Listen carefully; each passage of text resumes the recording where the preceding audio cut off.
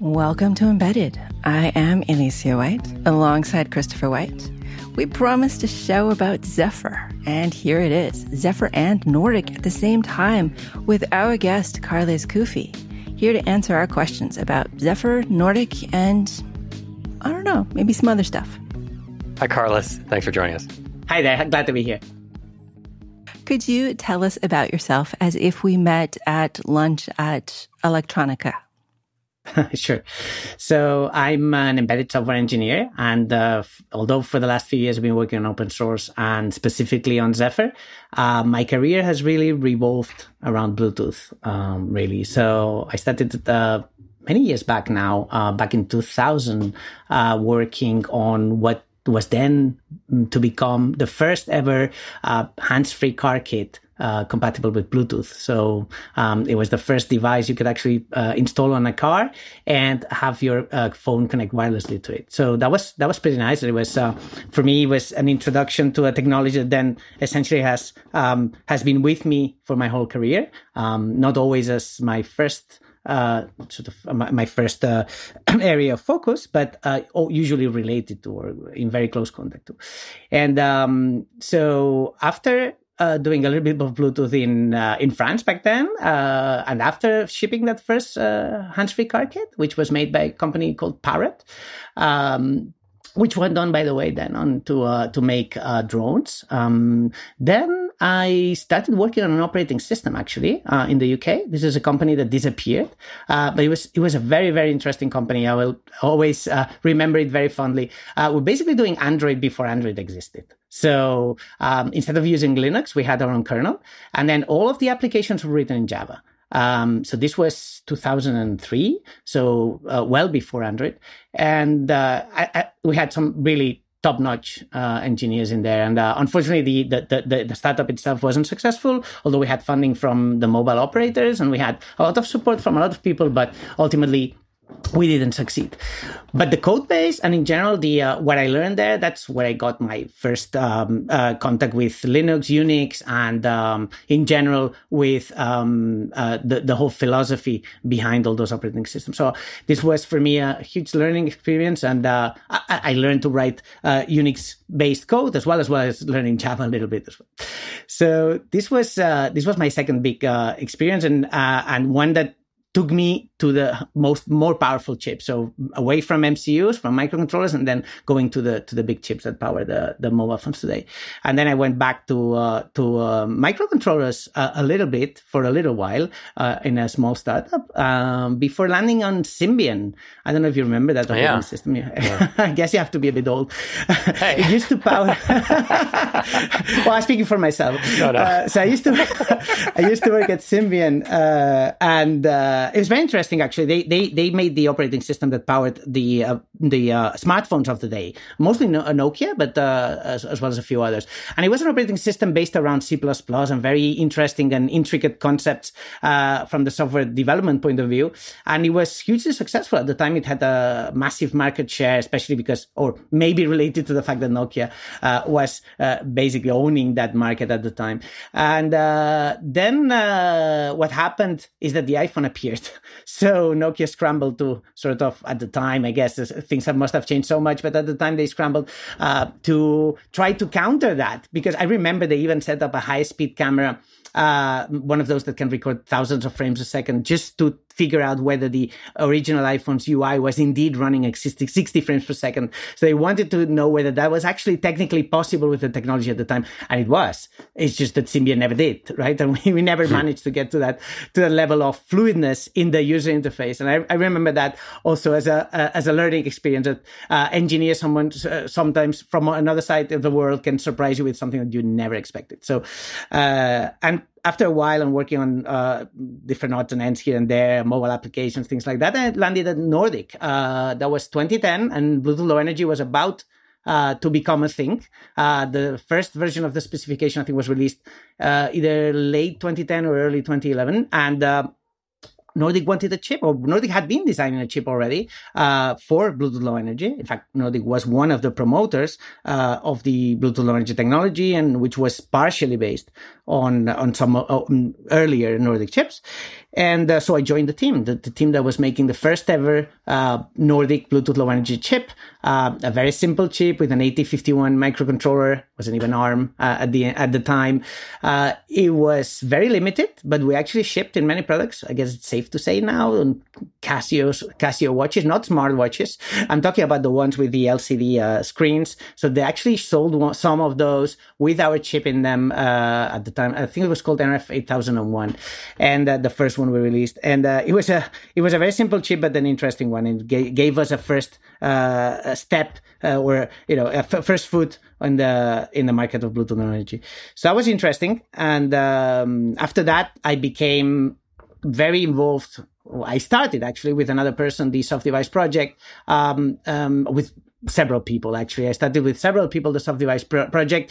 And that is what we did for a long time, actually. The Soft Device, for those that don't know, I guess, that are not familiar with the Nordic software architecture of the last 10 years or so, which, wouldn't be that surprising, is, I guess, if you count that it's still supported, but no new features come to it, is essentially a binary blob that you flash in Nordic devices, and then you can interact with it via supervisor call. So it's kind of always there, always available, no matter where you are, what you're executing in the chip. So it has some very specific and particular properties that, we made sure were designed so that you could have Bluetooth no matter what you're doing in the chip. So if you are updating an image, if you're in the middle of a bootloader operation, you always have Bluetooth available. So it's a bit special, but I think it worked well. This was very well received, and for a long, long time we were supporting it, and we still do, like I said. But after a while, we saw that we needed something else. So I was indirectly, accidentally put in charge of finding a sort of a next generation or designing a next generation software development kit for Nordic chips. So, that's what I've been doing for the last few years. It's been mostly working on Zephyr because we chose Zephyr, and I'm sure we'll talk about Zephyr more. So I'm not gonna get ahead of myself, but we chose Zephyr for SDK, as most people know now, especially engineers that work with Bluetooth chips. And we've been using it, we've been modifying it, we've been contributing to it, we've been expanding it, we've been doing a lot of things with it for the last, I would say, 7 years, I want to say. Or perhaps even 8. And that's my job today, still now. I contribute to open source, mostly Zephyr, but other projects too. I interact with the projects. I act my team acts as a bridge between the internal Nordic engineers and the open source projects, and we do many, many more things. So that's sort of a summary of my professional career. I'm not sure if that's where you were asking, but I kind of got on a tangent and went this way. That's fine. But we're going to do lightning round next, where we ask you short questions, and we want short answers. Sure. Are you ready? Yes. Okay. Barcelona or Real Madrid? Barcelona. Worst Zephyr macro? I'm just going to use the word Macrobatics. All the Macrobatics in Devicetree probably, although I can't choose. There's so many. GDB. Well, GDB is command line debugging. I don't understand the question. GDB or printf debugging? Definitely printf. Best O'Reilly cover animal? Real or fictitious?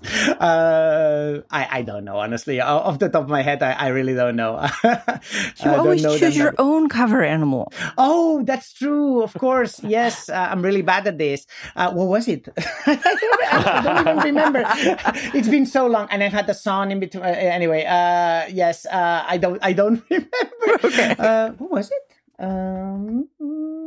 Now I'll have to search it, because you put me on the spot now. It's been a long time since then. It has been a long time. Yeah. What is it then? It's yes, it's one of, but I don't know the name of the bird in English. Do you know it? It's not a robin. It's a jay, maybe. Could it be a jay? It would make sense if it was a blue jay. Yeah, I think it's probably a Blue Jay. So can I say Blue Jay then? Sure. Yeah, okay. And Blue Jay it is. Would you rather work on applications or operating systems? Operating systems. Complete one project or start a dozen? Complete one project. Favorite fictional robot? So I have to say, I'm not a big sci-fi fan, but I'm going to say the robot, the female robot, I think she's called Maria, from a film that I really enjoy, Metropolis. Oh, that's the original sci-fi film, right? Sort of, yeah. It is. Do you have a tip everyone should know? Use git bisect. No, really, no. I know. Yes, everybody should know about connecting vessels. I remember when I learned this, blew my mind, like how to pour water using tubes and difference in height. Connecting vessels. Or git bisect. I don't know. Both are important. They're both good, but only use one with code. Right. So Zephyr. Chris and I have been getting a crash course in Zephyr after kind of seeing it for a while. But as we're working in Zephyr on multiple platforms, multiple processors, one of which is a Nordic, we're coming across a lot of things that are good and bad. Do you have favorite parts of the system? I do actually. My favorite parts of Zephyr are actually the kernel APIs, I would say. I think they're very clean. I've always liked it in general, and I've always liked them. I think they were designed. Some people don't think the same, by the way. I'm not. This is not a widespread opinion, I guess, or at least I haven't. But in my particular opinion, and compared to others, and I have had a chance to compare to other kernels, I think they're great. Maybe it's because I'm biased and I've worked with them for too long now. But I really, really, really think they are, in general, well designed, and they are very functional, easy to understand. And these are the ones that let you sleep the processor or, for example, let you send signals. Correct. So, among others, they will allow you for a sleep for a certain amount of time, yield a thread, take a semaphore, spawn a thread, poll, for example, on multiple synchronization objects, and so on and so on. But some of the ones that I think that nailed their use case and have been widely used over and over and over are some of the ones that perhaps are lesser known by those starting in Zephyr. The message queue, for example, K-message queue, that's a great API. It does require you to incur an extra copy, so to speak. But other than that, it's super practical, and it's one of the easiest ways you have to pass arbitrary data between two threads. So I definitely recommend people coming to Zephyr to look not only at the ones that are mostly that you come across always, like ksemtake, kmutex, kthreadcreate, and so on, but actually go beyond those and look at the documentation, which I have to say, in my opinion, the kernel one is very high quality. And look at those extra ones, look at those additional ones that you don't find on every single sample. You actually have to go looking for them a little bit. Mm-hmm.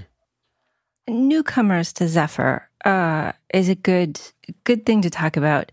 Do you have suggestions? When I started with the NRF53 audio DK, I know codecs pretty well, so I was comfortable with the audio. I know BLE enough to know GATS and peripherals and all of that, but I didn't know the audio BLE part, which was big. I didn't know Zephyr, which was large, very large. And I didn't know Nordic's Zephyr, which was different. Do you have a good way of getting started without getting lost in any of these rabbit holes? I want to say yes, but that would be optimistic. So the point is, Zephyr has a steep learning curve. That's a fact. I mean, this is something we've repeated time over time, and we've tried to mitigate that. When I say we, I'm talking here. I'm actually putting my Zephyr hat on and then changing it for my Nordic one and so on, then switching them, because we've tried on both sides, right? Very hard, and I think we've accomplished some of it to help out new users. But the first thing to know is that you need to take it slowly with Zephyr. You need to start with a simple sample, understand perhaps just how a thread is created, how a semaphore is posted, the very basics, without trying to understand everything at once. Don't go and looking why is there an overlay file here? What's an overlay file? Why is there a .conf file here? So start with the code, run it, compile it for your development kit. It's almost certain that your development kit or a very close variant will be supported because there's so many boards supported in Zephyr. Really not in NCS, but in Zephyr, yes. In NCS, we reduce the number of boards to those obviously sold by Nordic. But and by the way, sorry, NCS means NRF Connect SDK, which is Nordic's SDK that comes with Zephyr. It's not really a flavor of Zephyr. It includes Zephyr. So it's a bunch of things, including Zephyr. And that whole package, which is really a large number of Git repos, that whole thing, it's called NRF Connect SDK. And that is what we maintain at Nordic, and that is our software solution for all of our developers. So if we talk about Zephyr, upstream Zephyr, or vanilla Zephyr, as people tend to refer, then there's so many boards in there. You can pick your own board, or buy a cheap one. You can even use QM or, right. You don't even need to buy hardware. The point is you try a little bit, you add a print case statement. You add one semaphore and you post the semaphore between two threads and you start playing with that. Now, then slowly you jump into what probably is the hardest part when you start with Zephyr, which is the build and configuration systems. They're really tricky, but they're tricky for a reason. When you have an operating system like Zephyr that supports not only so many different boards, but so many different SoCs, so many different applications. So we go from a 16K of RAM into gigabytes of RAM, right? Because Zephyr actually runs on big iron as well, right? On some applications, but some of our member companies, some of our users actually use Zephyr in very, very big chips. But at the same time, you can still build and run Zephyr, including a Bluetooth stack for the BBC Microbit, which is the original version, right? Which is a Cortex M0 with 16K of RAM.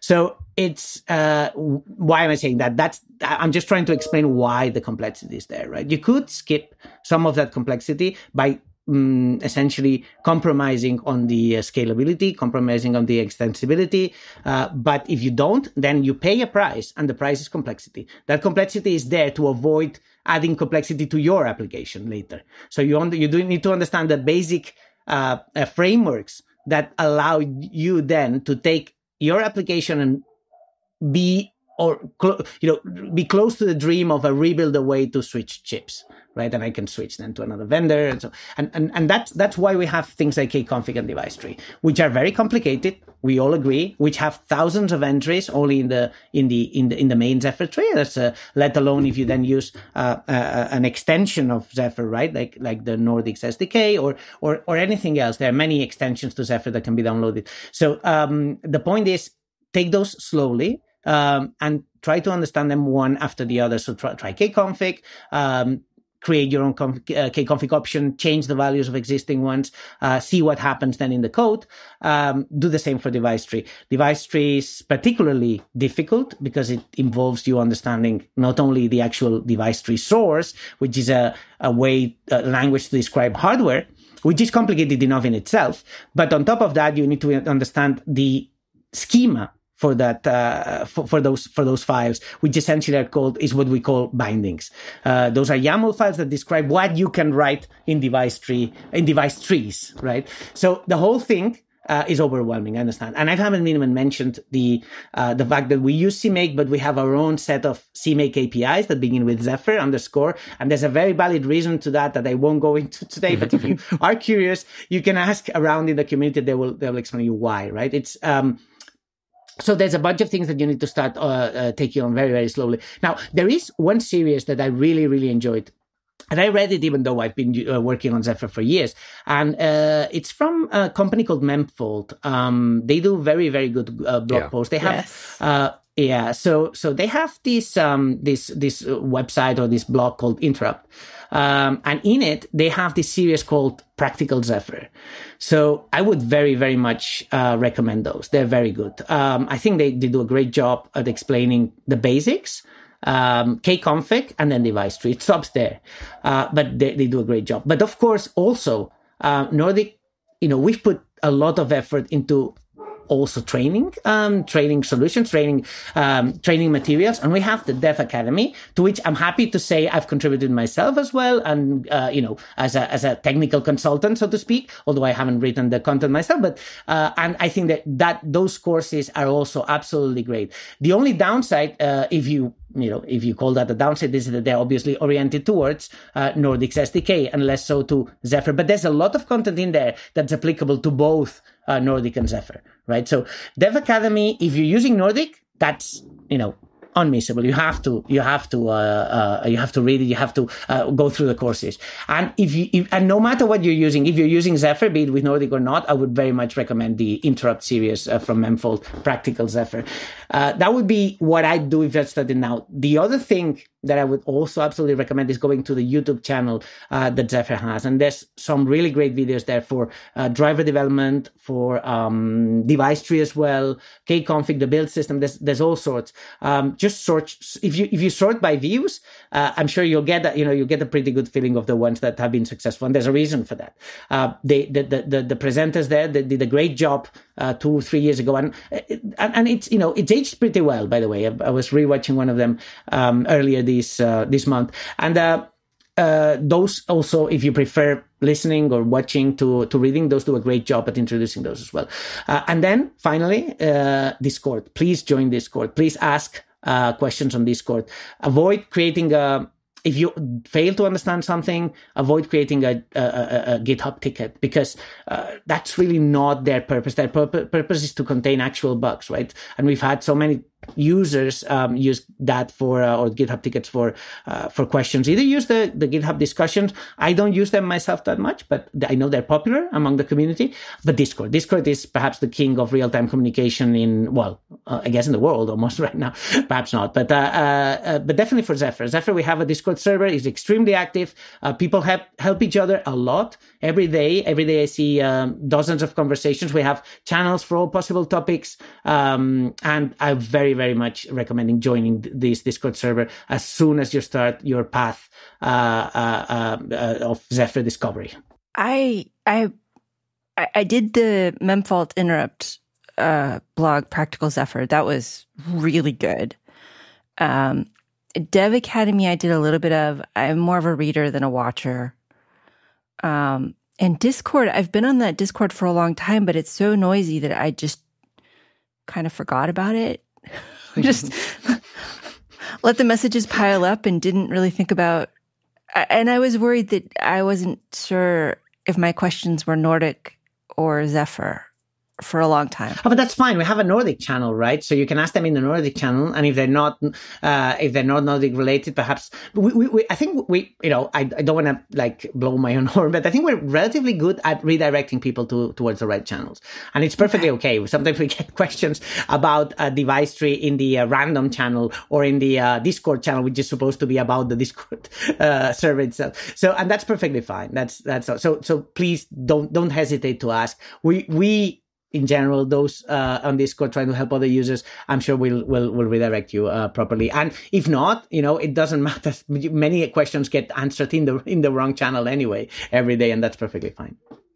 Well, that's good. I have a UART to DTS question that I will be posting there very shortly. All right, sounds good. One of the difficulties I had, just on top of, I didn't find Devicetree all that intimidating, maybe because I've seen things like that before, but the language of it and how it describes hardware, I kind of like that. Mm-hmm. It's a giant macro system. It's what I would have designed. Under the hood, it's a macro system, but that's not how it appears in the sourcing. No. But the trouble I had most was, I understand Kconfig, I understand DTS. It's the hierarchy and the inheritance that happens from board to peripheral to maybe SOC. There's all these DTS files that kind of build on each other in the application, and walking and kind of seeing how those flow from one to another throughout the entire source tree, especially when you have a complete Zephyr, repo with everything in it. It got very confusing to see, this isn't working because 14 DTSs upstream this pin was set to be something else, or right. Yeah. Right. This is a very, not only it's a very good point, it's one that we've been struggling with for years now. The problem is you have to cater for those end users that use Zephyr exclusively to build their own application. And they're mostly worried about their final result, right? So they have their application and they have their Devicetree files, they're bored potentially if they're not using a DK.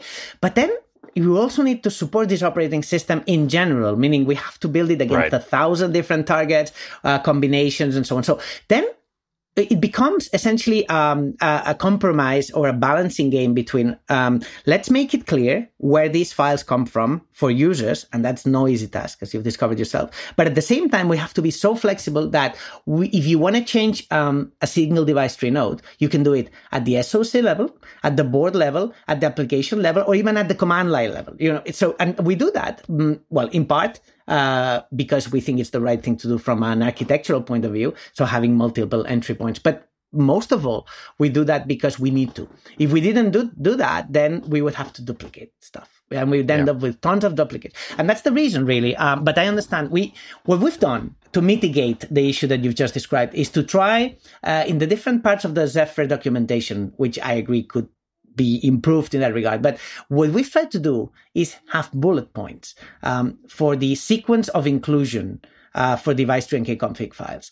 And if you go to that, we have many sections in the application that deal with the documentation that deal with that. But there are two main ones, right? And one is called application development inside developing with Zephyr in the documentation, in the main vanilla upstream documentation.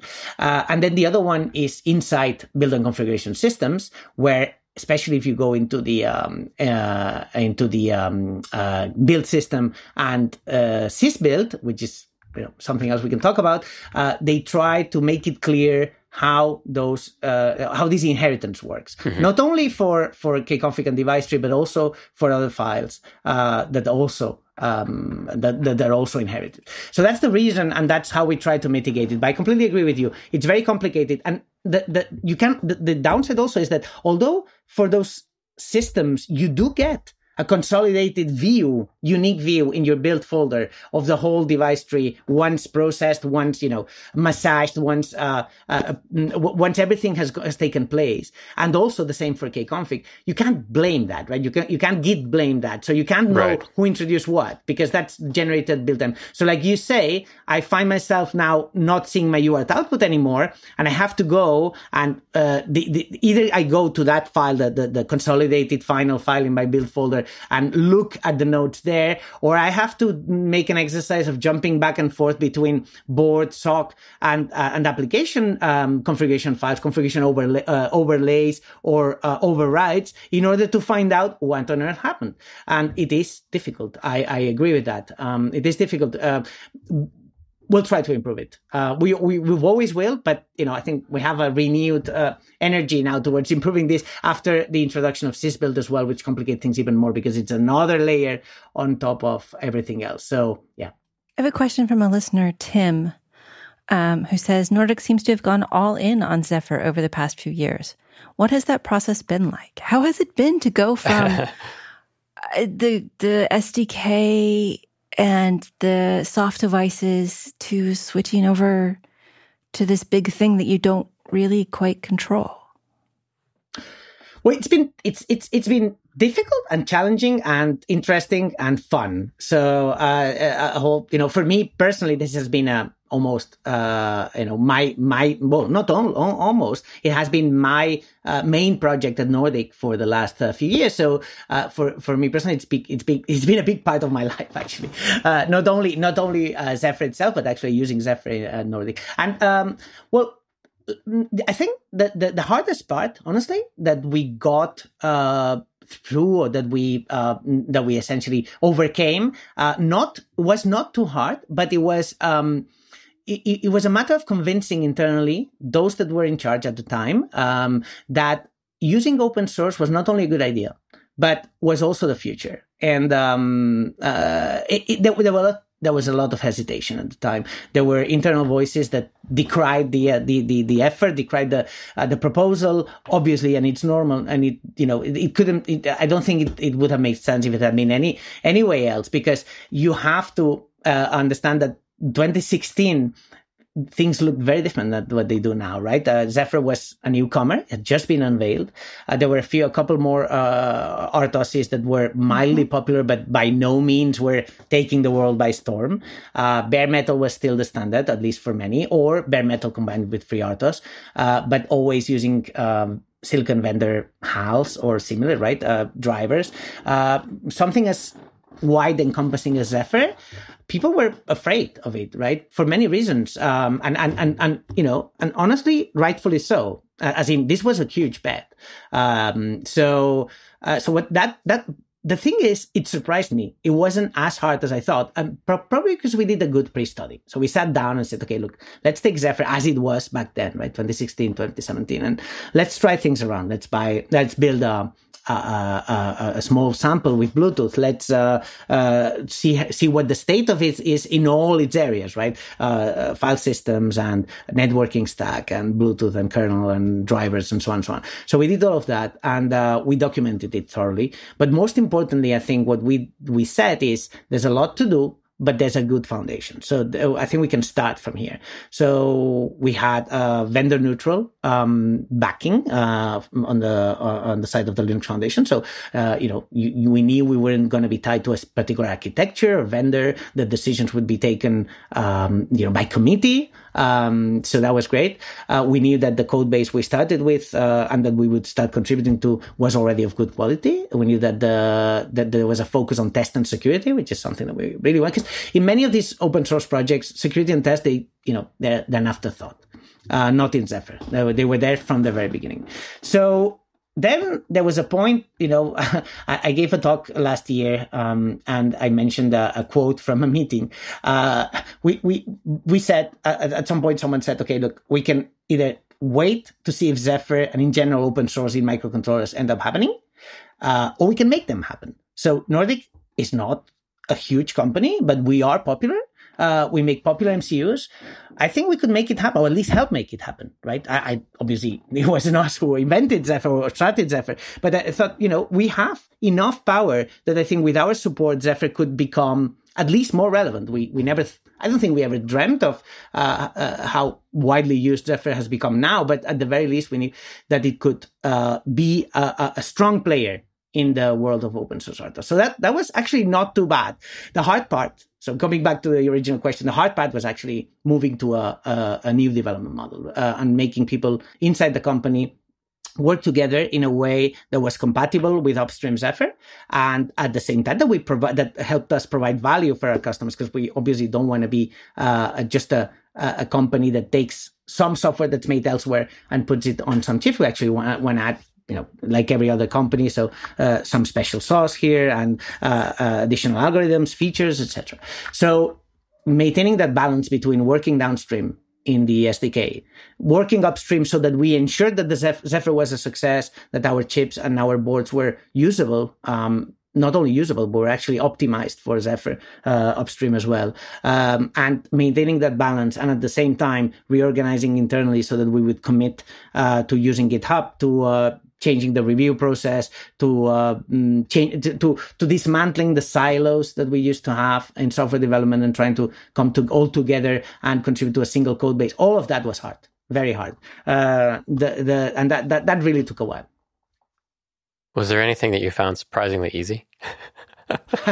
Aside from convincing everyone, I think the transition to GitHub, I was expecting it to be worse because everybody was used to another code review system, an internal one, and so on. So people actually liked it, and unlike other things that we changed, this was actually in general very well received. So it surprised me because I thought, oh my, we're gonna get 1,000 proposals to use something else for code review, and we did. But when we said no, look, we're sticking to GitHub just to be consistent with Zephyr, and also because we want to because it's simple, it works, everybody uses it, so why not? We didn't really get any pushback. In the same way that also surprised me, another one that was easy actually is the change to the coding style. So we changed from an internal coding style we had with the NR5 SDK and all our software really had an internal coding style to Zephyr's. Why? Because, you don't want your customer to have to switch between two coding styles when looking at the code base, right? Yeah. so we made this decision. That was surprisingly easy as well. People seem to, if not at least adapt very quickly to it. Let me ask another question that turned out to be very popular, although I'm not quite sure how to ask this. Let me start with Bluetooth something, Wi-Fi something release date. What? Sorry?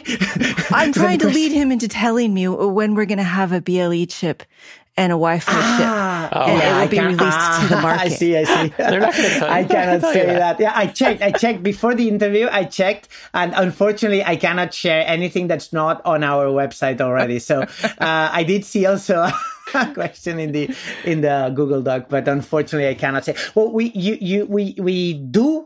I don't think it's a mystery that we're a company that makes Wi-Fi chips and Bluetooth chips. That's obviously well known to everyone. So I would say it's highly likely that we release one that combines both. When I really don't know. I don't know myself, to be completely fair and honest. So I don't know. Jakey Poo suggested the question: how hard is it to integrate Wi-Fi and BLE into one IC? What? I feel like he's trying to. Again, leading questions. Very, very clever workarounds to asking the question. Yeah, that's a very clever workaround. Well, look, I'll tell you because I'm not a hardware engineer, I'll tell you from the software perspective, given the architecture we have now. So from the software perspective, it's actually not too hard because Zephyr, and by extension NCS, allows you to enable and disable everything you want. And in general, is very well tested against running things in parallel and concurrently. So running the TCP/IP stack, which is, by the way, the stack we use in our Wi-Fi products today, and the Bluetooth stack concurrently, it turns out to be a fairly well-known and popular use case already now. So in different chips and combinations, with and without Nordic chips. So actually, the software architecture changes, if any, to ensure that both the Wi-Fi stack, which in our case means essentially the higher layers, right? The lower layers actually run typically in a small core within the Wi-Fi subsystem of the chip or whatever, and that's the case for many other vendors as well. But the higher layers combined with the Bluetooth protocol stack, the entire Bluetooth protocol stack, often including both the upper and lower layers, they are very easy to combine, and that should not be a big problem. So from that perspective, speaking from the software side, it's easy, or rather, nothing is ever easy, but it's certainly designed for. So then it comes to hardware, but unfortunately, I don't know anything about hardware, or very little. Well, then let's go back to software and ask the question from Timon about why NCS exists. I mean, it's hard because Zephyr does so much. But there are also modules, and you can pull in and out things. Not modules. That was another thing I was going to ask about. Never mind. There are lots of subsystems. Why is it Nordic's Zephyr instead of Zephyr's Nordic? Well, he said it's Nordic SDK that includes Zephyr. Exactly. Correct. But why isn't it the other way? Right. Okay. Okay. Yeah, that's a very fair question. The straight answer is, because when we started, nothing of what you see existed. So almost nothing of what you see today. The extensibility of Zephyr using Zephyr modules, for example, right? The ability, the West tool didn't exist even. So although we started gearing up towards developing all of this tooling, changing Zephyr so you could do almost everything out of tree, and we did that for two reasons. We did it for us and for our customers. When I say our customers, I mean Nordic customers, but I could also say for our users, referring to Zephyr users. So if you're writing an application, the last thing you want is to modify someone else's C file and then have to commit that diff. What you want is to have your files outside in your own repo and use Zephyr and everything else, NCS Zephyr, anything else that's provided for you, essentially as a big, huge library that you use and then update when you need, but you don't need to touch unless strictly necessary. So we didn't do, or Zephyr did not contain NCS because Zephyr at the time did not have the ability to do things like that. And once it did, we still wanted full control. So it's really very much, there's multiple factors. One is control. Why? Well, problem with Zephyr is that it is a community. It's not a problem, but but Zephyr is an open source project, and that means that its development it's led by agreement of the different parties contributing to it. Now we are a hardware company; we sell chips, so there are times when we have to release on time for our customers. So those two are not really compatible. So that's why we have a very lightweight Zephyr fork, meaning we take the Zephyr tree, the main tree, right? And we have our own variant of it, if you want. But it's very lightweight. We try to keep the changes in there to a minimum, and instead we put all the functionality around it. Now, that functionality, for the most part, doesn't overlap with what Zephyr offers. So that means that for the most part, what we're offering there are additional additional algorithms, support for hardware, applications, extensions, all sorts of things that are useful to users, but to Nordic users. And this is part of the added value that Nordic sees, when delivering the SDK. So now, could we do it the other way around? Not really, because even though Zephyr does include now the functionality to extend it in a manner that you don't need to modify its code, it doesn't mean that we would be able to do what we do if we relied on the open source project. So that's the fact that we need the control, the fact that we sometimes also do things that are simply not allowed in Zephyr. Until very recently, you couldn't distribute binary blobs, as in precompiled libraries, as part of Zephyr. We, as in Nordic, championed the introduction of it with other companies in order to enable vendors, not Nordic, because we already had our solution, other vendors, to be able to provide their own binary blobs. But in fact, what we've been doing since the beginning is to have a special repository where we put our binary blobs. And those are important because on some of those, we can't share the code, because perhaps we don't know that. That's very common in silicon vendors. You don't own all the IP you have sometimes, right? So you can't share the code. So you have to ship it as a precompiled library, or in other cases, it's just easier for the user because the precompiled library, it's pre-qualified, for example, for thread, right? So you don't want them to have to go over the thread qualification. So you provide a precompiled thread stack that they can use, and they can skip that. So there are multiple reasons, and until very recently, that wasn't possible with upstream Zephyr. So shipping binary blobs was an important thing as well.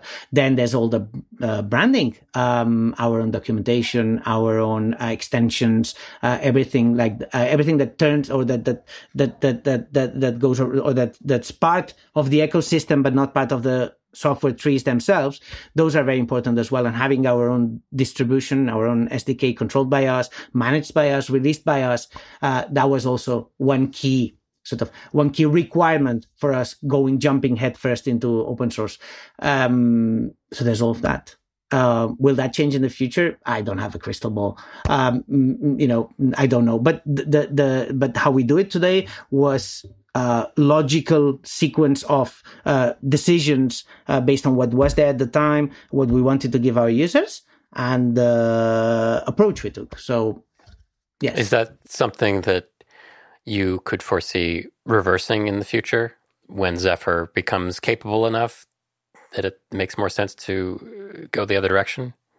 It's a good question, and it's one that I really don't have an answer for. Not in the short term. Yeah. Not in the short term. There's too much in NCS. There's too much in our SDK. Right. That it's not.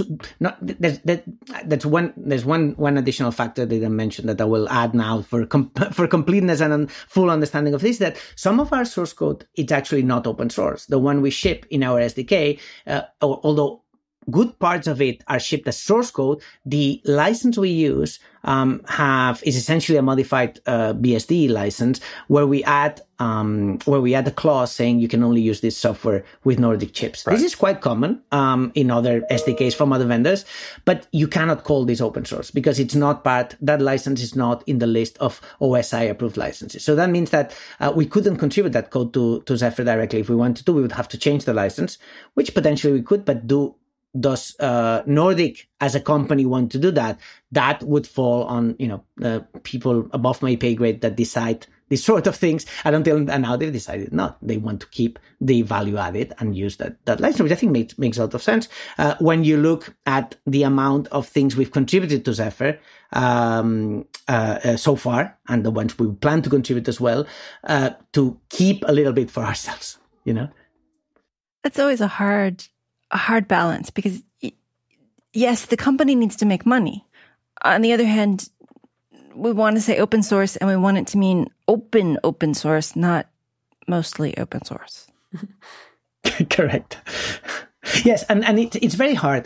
This is actually going back to the earlier question. It was one of the hardest parts is to just decide, like, for every new module, framework, sample, does this go up or downstream, right? We have to make a call for that. And we have our own internal processes for that so that we all agree within Nordic to an approach to going up and down, and then we act accordingly. But it is hard sometimes because there are risks with doing things downstream. For example, a competitor of the same functionality may appear upstream and suddenly we have two implementations of the same thing. That's a problem, right? If you keep it downstream. But at the same time, certain functionality specifically that we know gives us value when compared to other silicon vendors, we want that to be part of NCS and not usable with other chips, just because it makes sense, right? In that regard, from a company perspective. So there's this line you have to. There's this fine line you have to walk. Where you want the project to be successful, the Zephyr project. You want as many contributions as possible so that you ensure that. You want also to remain optimized and compatible upstream. And at the same time, you have to save something for the SDK. But over years, I'd like to think, or I think, my opinion at this point is that we've refined the process so much that it's pretty clear by the moment we conceptually come up with an idea and say we need to do this, where it's going to go, because we know each other pretty well now, and everything that's a big system ends up upstream, right? Because we can't start modifying all of our files in a direction that's incompatible with upstream, and that makes sense because it's the only sensible approach. And then individual features, individual samples, things that are more self-contained, that encapsulate a particular feature or extra functionality, those typically stay downstream. And you work almost entirely on open source. Yes.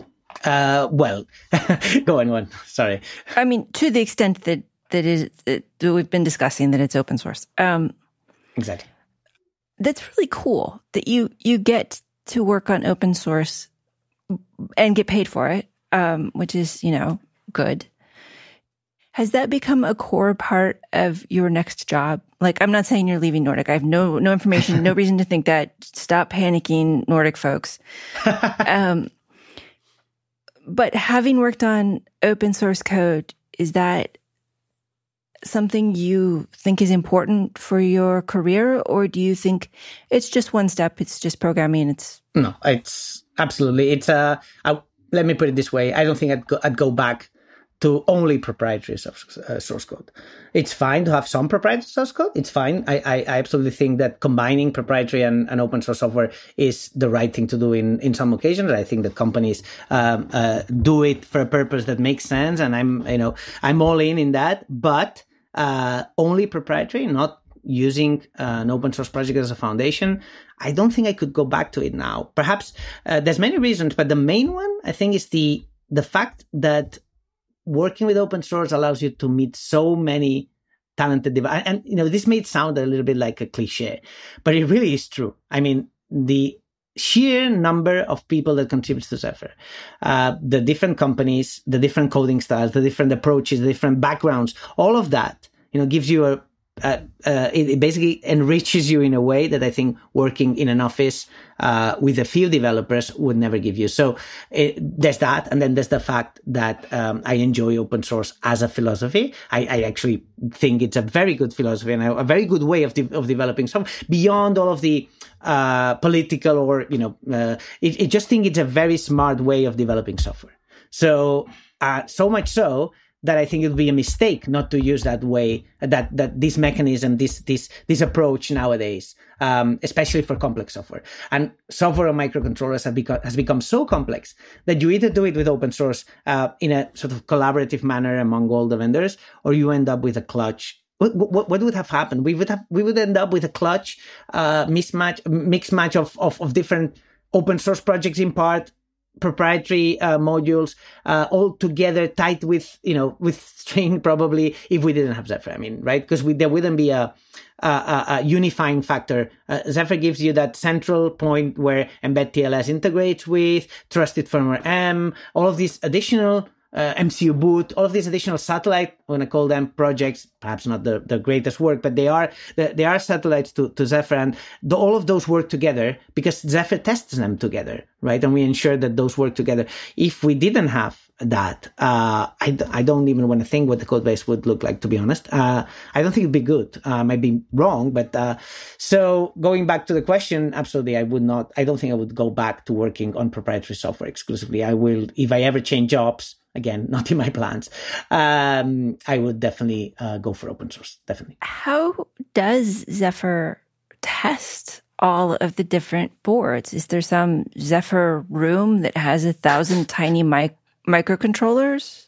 No, not really. The way it's been, this has changed over the years. The way it's done now, essentially, is that all of the CI of the continuous integration in Zephyr happens only by building samples and tests and running them on servers, meaning on QEMU or native SIM, this additional mechanism that allows you to compile Zephyr into a Linux application that then can be executed natively on any computer running a Linux distribution. All of that happens on servers that are maintained by the project. We actually have our own servers since I think we've had them for a year or so now, but that's it. We don't have test farms, or we do have them in the individual vendors' labs, of course, and that's essentially what we do, right? So the individual vendors run the same test suites that are used in the emulated or simulated platforms. They execute those on their own in their test lab. So Nordic, for example, has a daily, I think 2 daily builds that take the latest Zephyr, the latest and greatest, and they run it on our boards. Only on our boards, of course. And then every time we find a bug, we report it. And that happens with other vendors as well. So that's the way it works. It's essentially people pool their results together using the GitHub issues. Then we fix those issues as they come. But the actual execution on hardware is done by the silicon vendors, not by the project itself. So that means that it's completely optional as well, of course. So some silicon vendors do it, some don't. Of course, it's in your interest as a silicon vendor to do it because then you ensure that there's no regressions on your particular hardware. But of course, that depends on your involvement on the project. Okay, so audio decay. No, sorry. I've been working on the Nordic NRF audio decay, and it has a lot of examples and applications. And I don't want to ask you about those because I understand that's not your area of expertise. But Zephyr as a whole has so many examples. Which is great. Except for the part where none of them do what I want, and they're all so different that I can't figure out what it was I was supposed to do. Yes. How do I untangle those? I mean, I'm an experienced embedded software engineer. I feel like I shouldn't have to read the code 10 times just to figure out whether or not it's using a ring buffer. I say that as though I pulled that out of nowhere, but it was a discussion recently. Or what was the button? We had a discussion recently about Zephyr and button handlers, and the person we were talking to was complaining it didn't have a button driver, but it does. But it does. But then I read that button driver and it didn't do what he wanted. So I see. Examples, good or bad? We had the same problem in our previous SDK, and I think many SDKs have them, because when you set out to develop something for your users, but you have an operating system that has, I don't know how many thousands of kconfig options and, how many modules, frameworks, etc.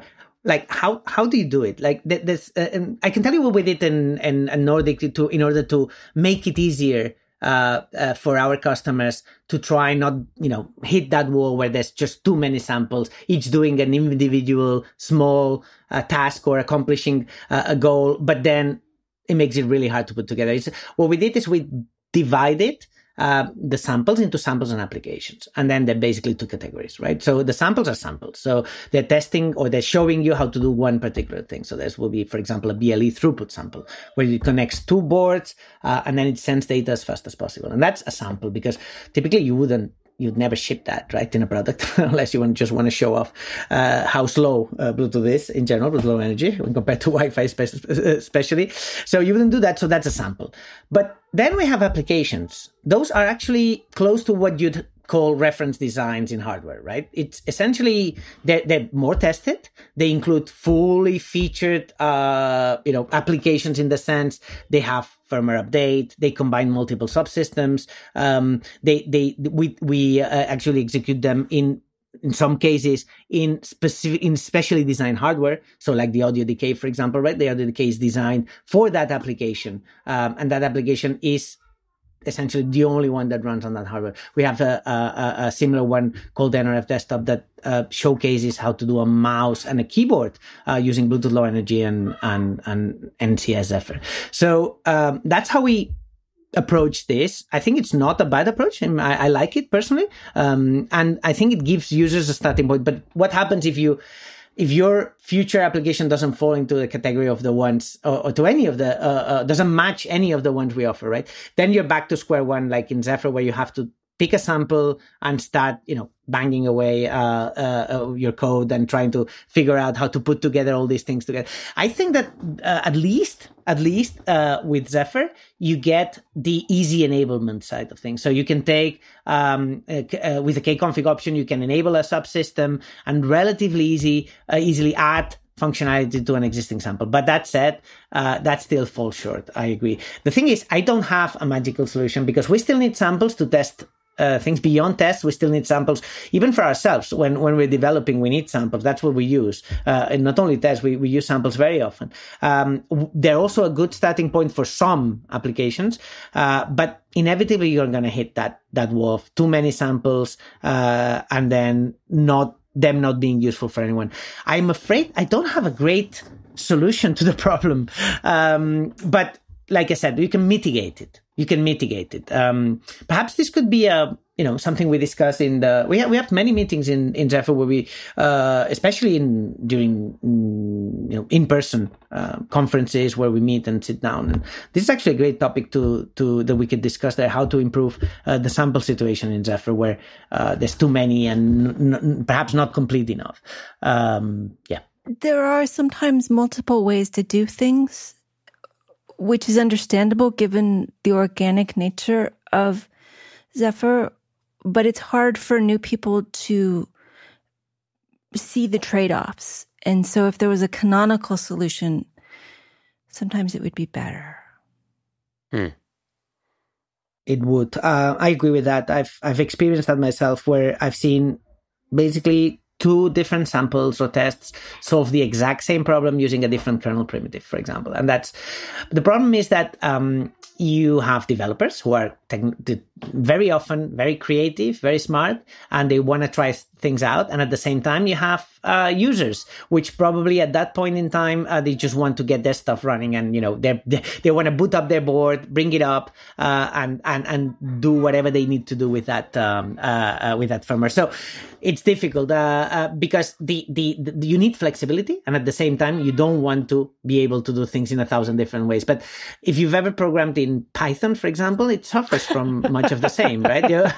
I was actually writing some Python code this afternoon. I said, I can do it in 1,000 ways. I can either iterate, or I can use a set, or and I ended up going for one of them, but I thought, I don't really know if there's an inherent advantage to one of these. I think the moment you give people flexibility and freedom, you hit that, right? You hit that, and it's very hard to avoid. I think the best thing to do in these cases is to look at code that you consider of good quality, be it Zephyr or not. Not all of the Zephyr samples are going to be of the same quality, but if you see them, some of them referenced again and again and again, or if you like the way a particular contributor does things, that's quite often the case. We have people that like other people's contributions. So if you do that, then I think that's also a good starting point to try and select how to achieve one particular thing. That's funny. I didn't think about that. I mean, I remember in college having favorite teachers, but I don't ever really think about looking at who writes the code. Why have I never thought about that? Well, I do have a few actually in upstream Zephyr, and that's obviously I'm not going to name names, but you end up perhaps you have a mind that is more alike. So you tend to select the same resolution to a particular problem. Maybe it's just because the way they write their code is also, from your perspective, the ideal or the optimal way, because very often you're mistaken about that. We are all mistaken because you try something out, then you actually look at the assembly code in the list file and or anywhere in the listings, and it's just nothing at all what you expected, and the compiler has done something completely different, and then your assumptions about what was better optimized completely fall through. But having some people that you trust how they code and that you agree when they take technical decisions, I think it's something that's definitely worthwhile. Well, the temptation to ask you to name names is very high, but I don't think that would be prudent. I really don't want to name preferences here. Yeah. Well, Carlos, it has been really great to talk to you. Do you have any thoughts you'd like to leave us with? Yes. In line with one of the questions that mentioned or that was asking, was it hard or not to transition from a proprietary development model entirely to then switching to one that's based on open source, that contributes to open source, that radically changes the way software is developed in a particular company? One thought that I'd like to share with listeners is the fact that you see how things are done and that there's an established approach to solving problems in a company. I don't think that's always a reason to abide by it. So I think that sometimes things around you, and when I say around you, I mean in the industry, among your peer programmers that might not work at the same company, change. Things change, things evolve, and not everybody in your company or not everybody working with you may be on board with that. But I think it's very important to make your voice heard if you think that the company could do better. I'm not even talking about mistakes. Everybody makes mistakes, and that's always great to point them out. But those are usually very, very often pointed out very quickly in a company. What's harder to point out is the general direction. If you think that the general direction a company is going, and I'm not even talking about Nordic now, I'm talking completely in general. This is if you see that the way your company is doing things, technically, of course, is not in line with what the world, with the direction of the world, when I say the world, obviously, I mean the technical community is going towards, then I think it's very important to speak out.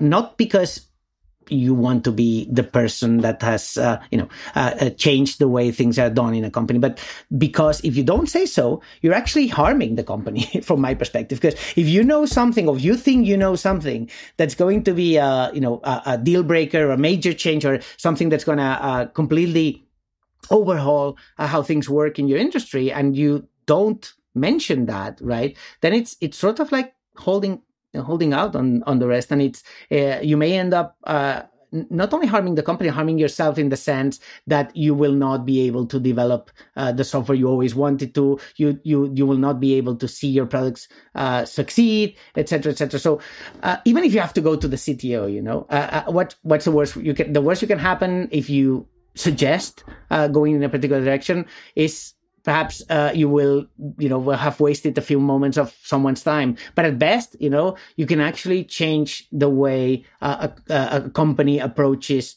technical challenges. And it might well be that one day, you will find out that that was the right thing to do. And then you'll probably be happy for it. So that's sort of the parting thought I wanted to share with you. Thank you. That was good. Our guest has been Carles Cufí, open source software engineer at Nordic Semiconductor.